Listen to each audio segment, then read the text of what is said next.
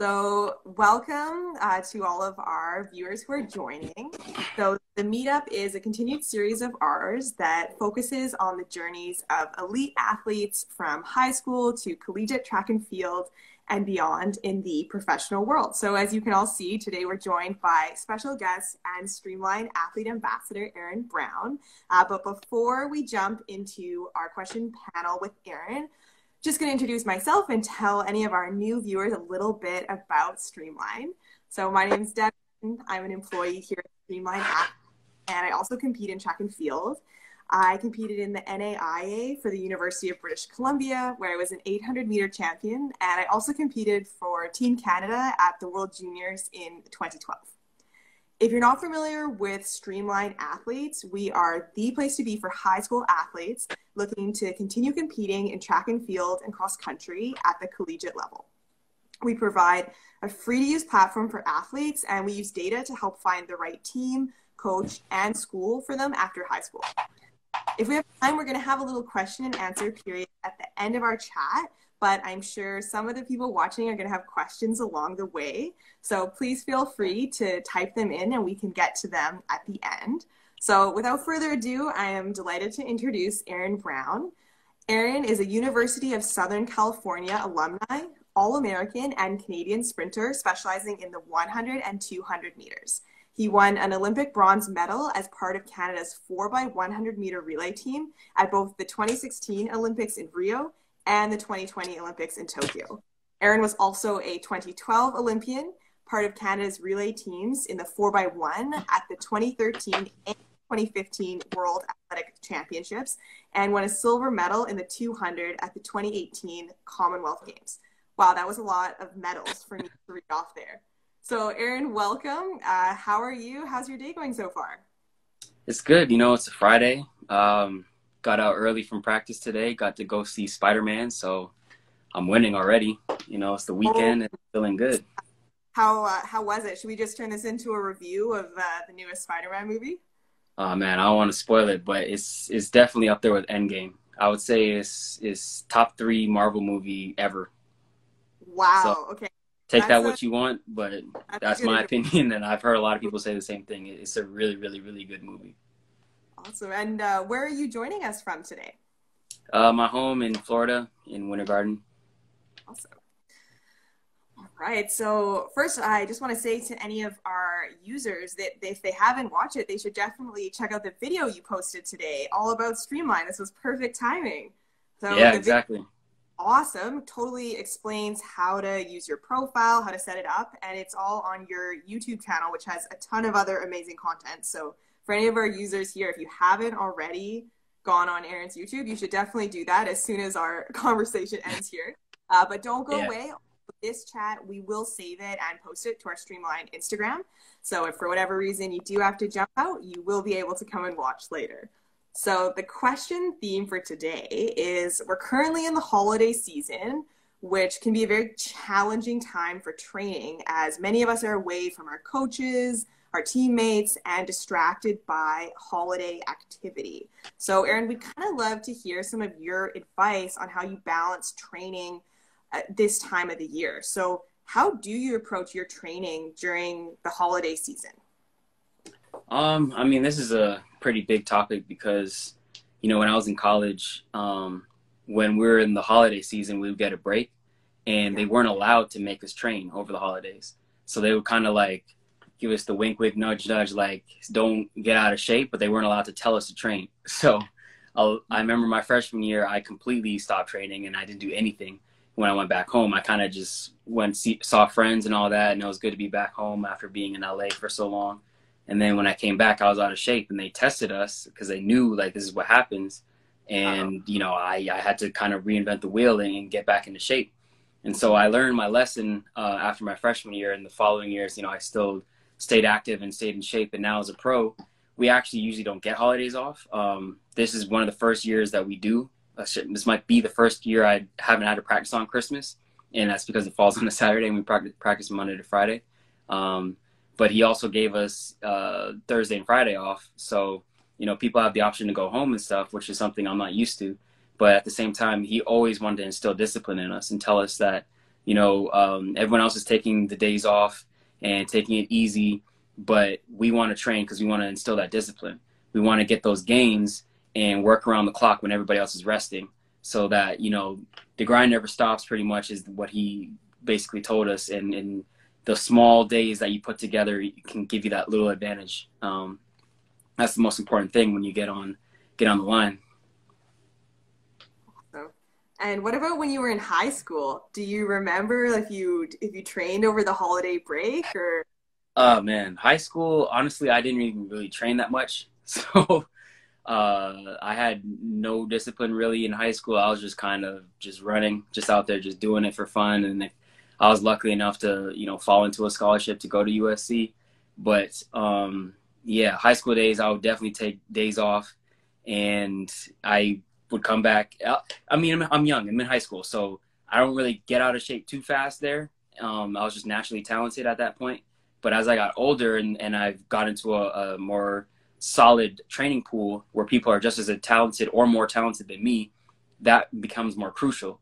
When high school, I was able to get away with it, but as I got up in the ranks, going from college to pro, everyone out there is hungry, and they're trying to take your spot. So the little advantages you can get in staying in shape while you're training over the holidays is key. Awesome. Yeah. And what keeps you motivated, especially like this time of year, being a sprinter? I'm guessing you're doing quite a bit of base training. How do you keep motivated for those kinds of workouts? Do you enjoy base training, or is that not your favorite? I mean, I don't know anybody that really enjoys base training. Maybe pretty much just breaking down the body, and it's necessary though. So you got to go through the motions. You got to put in the work early, because the harder you work in the base season, the more it pays you back later on, and you have a better foundation to build off of when you're getting on the moment. Getting in the moment for those races, the fun part, going out and competing for money and doing what you got to do to, earn a career in this.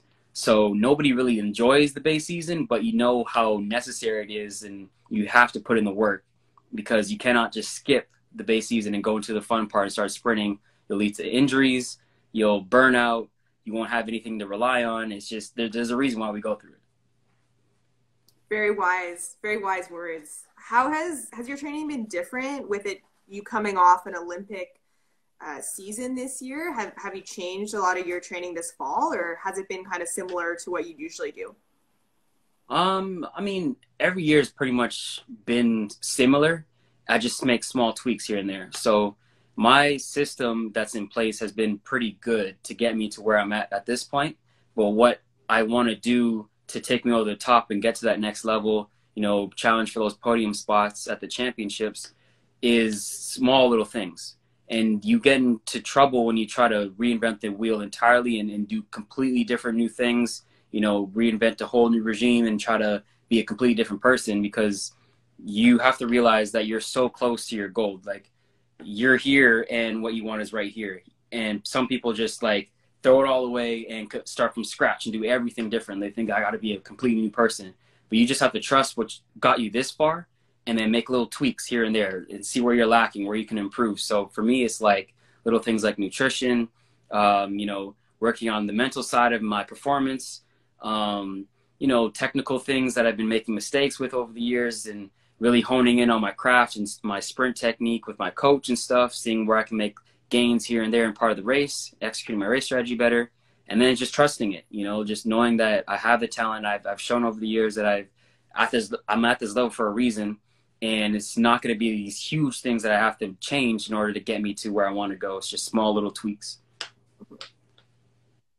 Awesome. And moving into 2022, with it being a new year, do you set like New Year's resolutions this time, like going into January? Is that when you're breaking down your goals for next season? Yeah, that's always what I want to do. I think it's great to have goals in place. What gets measured gets improved. So you have to know what you're doing wrong and what you're doing right, and analyze that in order to know what you can do even better. So for me, goal setting is huge, and something that's critical for me as an athlete, especially as a professional. I try to set goals in all facets of my life, just so I can be a better person overall. Like I find that when I write it down and I have something that I'm aiming towards, I have a higher chance of actually achieving it. So goal setting is definitely something I'm going to be doing for 2022. Nice. Is that something you've always done? Like, did you, as a high school student, did you set goals for yourself No, too? no, no, no. No. Oh, See, I was a completely different person in high school. I'm not the person I was in high school at all. And that's just because I've grown and I've, you know, bumped shoulders with so many great professionals in my life. And I've been fortunate to have many conversations with people who are far better than me and achieved a lot more than I have. And that's just kind of rubbed off on me. And I've listened and pick and choose what works and what I like and what works for me as a person, and kind of instilled that to grow to the person I am today.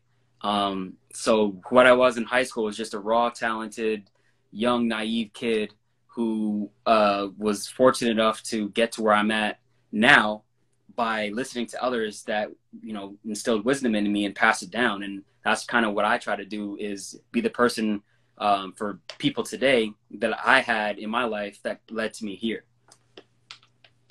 that's awesome. And you never know, like, who you're inspiring right now, that the cycle just keeps going. I love your quote. You said, what gets measured gets improved, because I think that it's can be exciting to set goals at the start of the year, especially when you are maybe in high school or you're getting more serious about track for the first time. But just writing like, I want to run faster, or sometimes it's not as motivating. Like, I want to try hard and practice. Like, goals like that are always great, but when you set a goal and you make it something that's very specific, then it's a lot easier to evaluate whether you got there or not. And at least for me, when I set goals too, I think it's really important to like let other people in on those goals. Like tell your friend or your coach, or have other people that you can kind of be accountable to, and that support you. And if you're not on track for your goal, you have those people in place, whether it's your parents, even someone that can kind of help keep you on track for achieving those. Right. I mean, I find that sometimes people are afraid of their goals and kind of embarrassed. So it's like, if you have the goal of being an Olympian, for example, you might be afraid to tell people because they might doubt you and say you can't do it. And so you'll kind of have a goal in shadows. And if you don't achieve it and you fall short of that goal, nobody's going to like say anything about it because nobody knew. And I had that phobia back when I was younger, but I found that if I'm confident in my goals and I'm putting in the work and doing what I need to do to achieve that goal and actually putting in the action, even if I fall short of that goal, I know I did what was necessary in order to give me the best chance to achieve it. So there's nothing to be ashamed of when you go for a goal and you don't hit it. You just retweak and try again. And I find that, you know, you have a better chance of succeeding when you have people really aware of what you're trying to do, especially the people that are close to you that can help you get there along the way. So, for example, if you don't tell people that you want to be an Olympian, people might not tell you the things that you need to know in order to get there. But if you put it out there and say, this is the energy I'm trying to put out there, this is my goal, I'm achieving it. It might be hard, it might be, you know, easy, whatever the case may be. They might say, oh, if you're trying to do that, then you need to improve your nutrition. You need to get better sleep. You need a better coach. You need better teammates. Whatever the case may be, they might help you get the pieces in place in order to help you get there. But no one's going to help you if they don't know what you're trying to do. I think that's so relatable too, to feel like, oh, I don't want to tell people my goal because if I don't achieve it, like that's so embarrassing. I have certainly felt that way about goals in the past, but then I kind of realized like nobody really is judging you against your goals, maybe except yourself. So people are going to be like, oh wow, like good for them. Like they're really putting themselves out there, or they're going after that. And if someone's going to doubt you, well, like chances are they're not someone that's going to support you or be part of your inner circle anyways. So it doesn't really matter what they think. So I think that's such great advice when it comes to like, don't be scared to put out your goal. And it also, like, I don't like to use the word sacrifice because that makes it sound kind of negative, but especially as a high school student, I found if you have a really clear goal that people know about, it does make it easier for you to say no to things that aren't going to help your goal. And I think it's more relatable. People are going to understand like, oh, I can't do that because I'm actually going to practice and I want to track in college. And then people are kind of like, oh, okay, it makes sense. Like why, you know, you can't stay out late, or why you're prioritizing your nutrition in a way that maybe some of your friends can't relate to. So I think that's super good advice. When Exactly. we think about students like looking at their recruitment, we've had some athletes where they're kind of taking a break right now because they want to take, some relaxing time. They've been working hard at school. What do you think? Like, do you think that it's beneficial for athletes to take a break from trying to contact coaches? Or is the holidays a time where like you should be putting that extra effort in? Uh, I'd say that if you're feeling burnt out, it's a good time to take a break. Over the holidays is when a lot of people are trying to be with their families and recharge and gear up for the new year. So if you're feeling burnt out and you put in a whole bunch of work and you've been sending out letters and, trying to get your grades up and, work hard in practice so you can run faster times or jump higher or, throw farther, then I think it's good to take a break over the holidays. But if you feel like you're still energized and motivated to keep going and push through, then it could be a good idea to still put in the work because, a lot of people are going to be relaxing. And that could be a time where you stand out because it's like, I am so motivated that I'm going to work through the holidays and I really, really want this bad. And a coach might see that and be like, wow, I really like the drive in this kid. Let me check out what he has to say. Even though I'm on break, I'll make an exception and read this email he just sent me or letter, whatever the case is. But I think it just depends on you and how you feel. If you've got the energy and you're ready to do it, go for it. But if you feel like you need a break, don't feel like you're losing out too much because a lot of people might feel that way. And as long as you're taking care of what you need to do on the track and in the classroom, the coaches will find you and you'll put yourself in the best position eventually. So I wouldn't worry too much. And if anything, they should watch your video and make sure that they completed their athlete's profile because that Exactly. at least I've definitely seen on the Streamline end of things is coaches right now, maybe their athletes have gone home, they're not having set practices. So there are definitely some of them that are looking at athletes' times, like they actually have a chance to have a little bit of free time for once, like when practices are going on. Coaches are always with their athletes, and that, I mean, that's the way it should be. But I appreciate when you're trying to get recruited, sometimes you feel like, oh, it's taken so long for the coach to get back to me. So if Hmm. you're in a position like that, I'd say maybe follow up over the holidays. But if it's like a brand new conversation that you haven't had yet, maybe Yeah. hold on until the new year, as you said, unless you're Yeah. feeling like really keen or this program's a great fit for you. But I think staying true to where you're at, that's probably the best way. But it does, as you said, only takes a few minutes to complete that profile, and then all those coaches, they can be checking out your profile. Exactly. If you have that covered, then, you can take your break knowing that you're still visible and people can see what you're about, even if you're not actively putting stuff out into the web. So what else? I think our users are pretty curious to know moving into 2022. What are kind of the big goals or big events on your horizon that we can look forward to cheering you on at? Yeah, so 2022, we got the World Championships in Oregon, so that's a huge one. Just because it's local, it's not going to be across the world like it normally is. It's a relatively close flight for me. And Eugene, it's always been a special place just because I've had a lot of competitions there when I was at USC. Being a Pac-12 school and then having nationals there a lot. I love going to Hayward Field. So that's a big one. That's the biggest one that I'm aiming for is going to the World Championships, and everything just leading up to that is all about the road to Eugene in the summer. That's awesome. And in terms of kind of your upcoming holiday plans, obviously you're going to be training, you're going to be grinding, but do you have any kind of fun holiday traditions or plans that you're looking forward to? So this is the thing is my son, this is going to be his first Christmas because he's only 10 months. So we're kind of in the process of making our own traditions as a family and, just being our own little unit. So we're going to try some things and see how we like it. Do the little matching Christmas pajama clothes and stuff, take the Sure. pictures in front of the tree, make the gingerbread house and all that stuff, open the presents on Christmas Eve, like one present and then the rest on Christmas Day, and, hone our traditions and make our own brown Christmas So Yeah. we'll have something to rely on for years to come. But it's a work in progress. That's awesome. And I know the holidays are kind of a time where people are kind of connecting with friends and old teammates and coaches. Do you have any sort of like traditions with any of your track friends? I know it's a disgusting one, but a bunch of my friends do an eggnog mile where they actually have to drink eggnog. It's Like like the beer spiked, eggnog. like alcohol in it.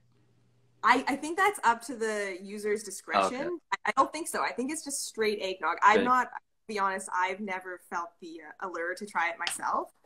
Yeah. But do you have any sorts of any things like that that your squad will get up to? Not quite. We do Secret Santa on our team, so there's that. But other than that, it was kind of just, you know, regular stuff. To say happy Merry Christmas and all that stuff, and Happy New Year, and keep going on about our day, keep grinding and practice. Oh, that's awesome. And you've been putting out some really great YouTube videos. I see some of our users were commenting to keep the videos coming. Do you Appreciate have a that. schedule for the upcoming year of like topics you're going to be posting about? Yeah. I actually just did a long batch shoot yesterday. I had about 6 videos done, so I'm just in the works editing that. So stay tuned. I got some stuff on Instagram coming out in the upcoming weeks.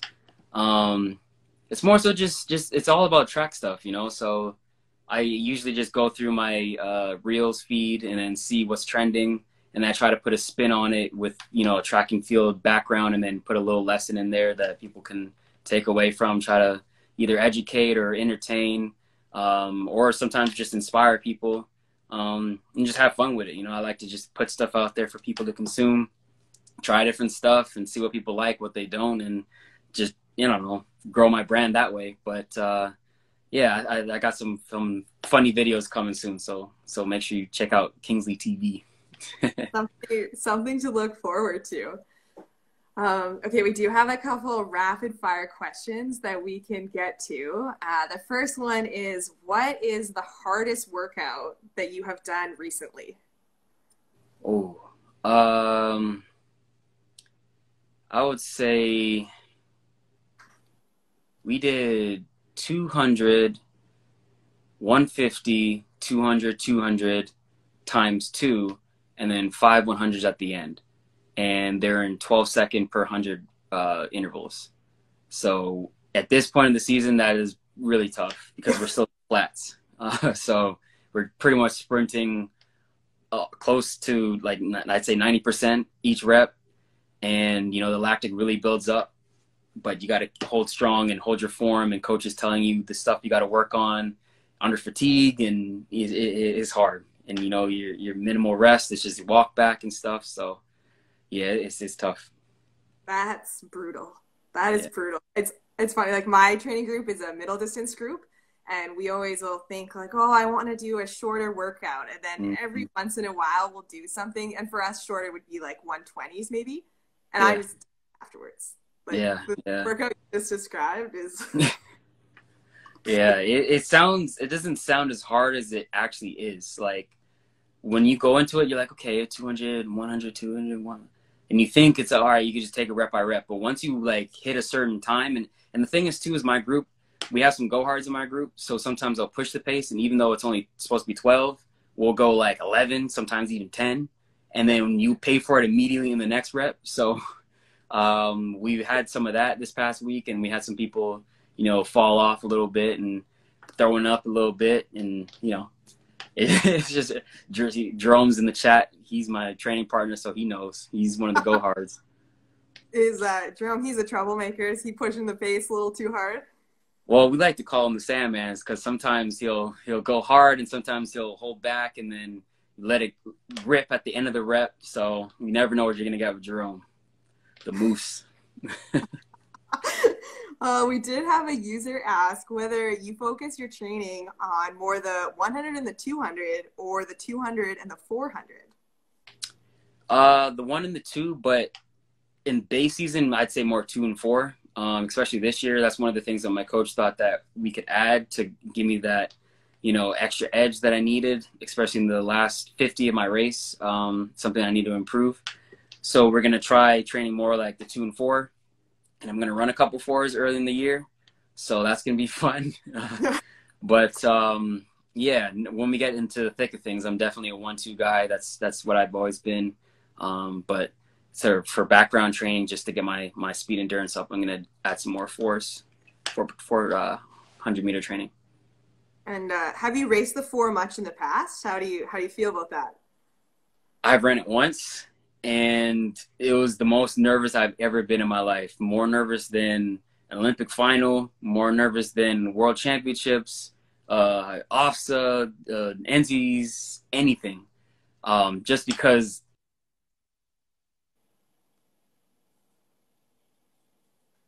Oh, sorry. I think I lost your volume for a second. Can you hear me? Yeah. Okay. Yeah, Someone called me. me. How you were born nervous? Yeah, so it was most nervous I've ever been, just because I didn't know what to expect. I didn't even hear the commands when they said on your marks. I just stood there, and they're like, lane 4, please get in your mark. So, man, yeah, I actually ran pretty good. I ran 46:33, so the one and only time I ran it, I ran a pretty decent time. So I'm hoping to, you know, run it a couple times, get into the 45 this year, and have that strength to build off for the rest of the season. Awesome. Well, we'll definitely be looking forward to that. Maybe a YouTube breakdown of your journy to the 400. A reaction video. Yeah. Get a camera in your face right after you cross the finish line. Get your your unfiltered. When I ran it the first time, I was on the ground for a good 10 minutes in just pure pain. That was, man, I'll never forget that. Well, that means you did it right. Mm-hmm. Yeah, I went for it. I got out slow, but then I just left it all out there. Nice. Well, maybe we'll see you in a 600 sometime soon then. Oh, no. 400 is the limit. Nothing over that. Please. Oh, my gosh. Well, we really appreciate you taking the time to have this chat and let our users kind of get a little peek into what your training is like. I saw someone ask how long was your break, and we already covered that. No rest really over the holiday, just grinding. Mm-hmm. So super inspirational. Although all our high schoolers should remember that was not the case when you were in high school. You were definitely taking it a little bit easier, but just for anyone that joined late, the rest of this video, everything's going to be posted on our Streamline Instagram account. So if you missed the first part or you want to go back and watch it again because it was just so great, you definitely can. And make sure you check out Aaron's Instagram and his YouTube. And we featured you a couple times on the meetup and on our Streamline. So hopefully we can look forward to having you back again, because we always love chatting with you. So have a great rest of your holiday, and we just can't wait to see what comes for you in 2022, the 400, but specifically in the 1 and the 2. So looking forward to that. Appreciate you for having me on, and yeah, go check out the Streamline video I just put on my YouTube, Aaron Kingsley Brown on YouTube, or Kingsley TV. Like I said, look out for my Instagram stuff. I got some new videos on the way. Hopefully you guys like it. Let me know in the comments, and I try to make stuff that people want to see. So thank you guys for tuning in, and thanks for having me on. Awesome. Well, and enjoy that first